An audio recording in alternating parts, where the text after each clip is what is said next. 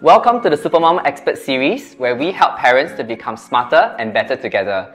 You ask the questions, we find the answers, and learn together in the Supermom parenting community.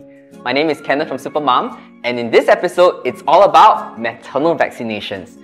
Should I get it? Why should I get it? When do I get it? And how do I approach this conversation with my OBGYN? These are the big questions that every pregnant parent has. And today, we're so excited to have our expert in the house to answer all these questions. Please join me to welcome our expert, Dr. Choo. Hi Kenneth, hello Supermoms. Right, so Dr. Choo, getting right into it. Vaccinations. Now, we've heard of the COVID vaccination, we've heard of vaccinations that we've gotten when we're younger, but perhaps just to refresh our memory and understanding as well, what is a vaccine and what does a vaccine do? So vaccinations are injections generally that's given to us so that it triggers our immune system to develop antibodies to fight against these infections. So when we were younger, most of us would have had vaccinations against measles, mumps, rubella, chickenpox. More recently, of course, the COVID vaccination, as you have mentioned, as well as the boosters, to not just prevent the infections, but at least reduce the severity of the infection. Okay. Are there key vaccinations that we should take when we are pregnant? Yes, so there are 3 key vaccinations that's generally recommended in pregnancy. The flu vaccination, the DTaP, which covers against pertussis and whooping cough, and more recently, the RSV vaccination. The first 2, Tdap and flu, protects both mother and the baby. For RSV, it's mainly for the baby's protection. I see. Can vaccines affect my baby's development? No, vaccinations don't affect the fetal development at all. In fact, it does protect the baby against getting these infections by passing the immunity through the placenta. I see. And well, a lot of parents are always worried about this, but would there be side effects on the vaccine on the mom? So they can have some soreness over the injection site, maybe a mild fever. I mean, these are signs that actually show that the mother is actually responding to the vaccination. And it does resolve after a day or 2. Okay.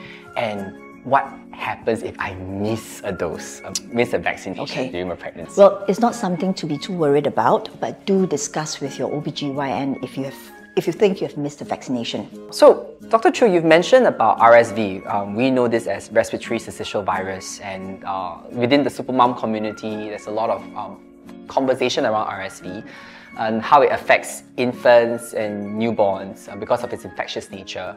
Could you perhaps give us a little bit idea of what RSV is all about? Okay, so RSV is a very common respiratory virus that can affect young babies, and as you said, especially in the first 6 months, it can potentially be very serious, leading on to hospitalizations. When mild, the symptoms can be like a common cold with sneezing, coughing, a mild fever. But when serious, it can actually cause pneumonia or bronchiolitis, which can result in a lot of repeated admissions. So, Dr. Choo, is the RSV vaccine available for everyone?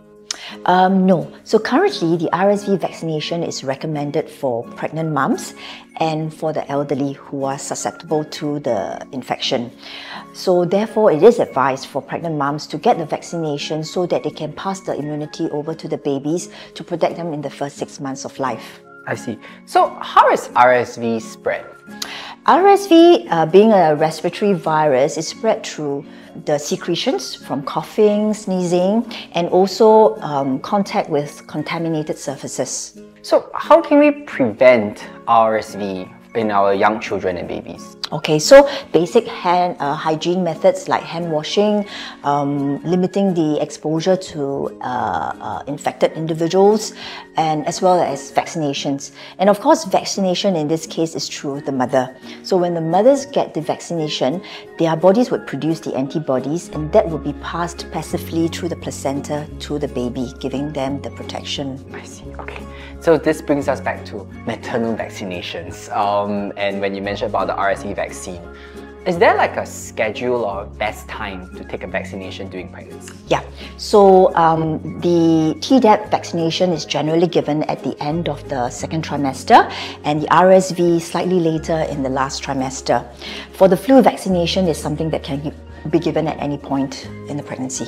Hence, it is important for pregnant moms to discuss this with their doctors as to which are the vaccinations that are important for them. This has been definitely very helpful. Thank you so much, Dr. Choo, for your insights.